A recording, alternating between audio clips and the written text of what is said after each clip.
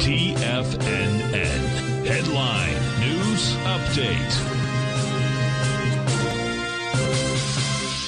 Hey, this is Billy Ray Valentine for TFNN, giving you an update early morning as if you needed one. The Dow was up about 300 points. It's up about 200 right now. S&P up about 45.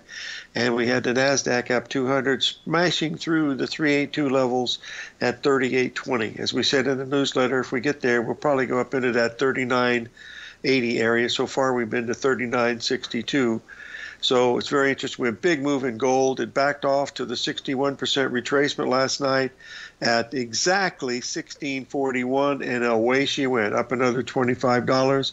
And even the most bitten, hated market of all, the actually market for treasury bonds and treasury notes, have had a very, very strong rally that it's just beginning, folks. We hit a pretty good area down there where we're probably get at least a 5 to 10 day rally, and we might get that much in stocks too, because these markets have certainly changed. Their color has gone from black to white in one day, probably because they have a new prime minister, Rishi Sunak, over there in the UK, ex-Goldman Sachs banker, and I'm sure he's going to do a great job for them. So all the markets have turned up.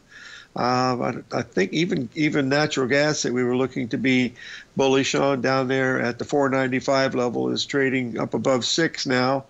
And so, unfortunately, we were not able to get in that. We tried it, lost a tiny bit, and then it took off and left me at the gate. So that happens a lot. So we're going to be looking at these markets very, very closely here in just a few minutes when we get on to my show.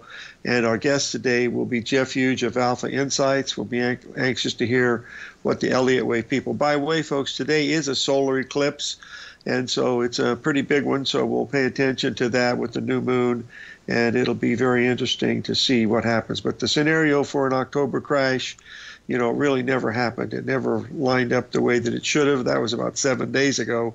And so it's on its way up to the next level. This is a rally in a bear market. That's all it is. This isn't new highs, so don't get your hopes built up there. We'll see on the flip side. For Billy Ray Valentine for TFNN.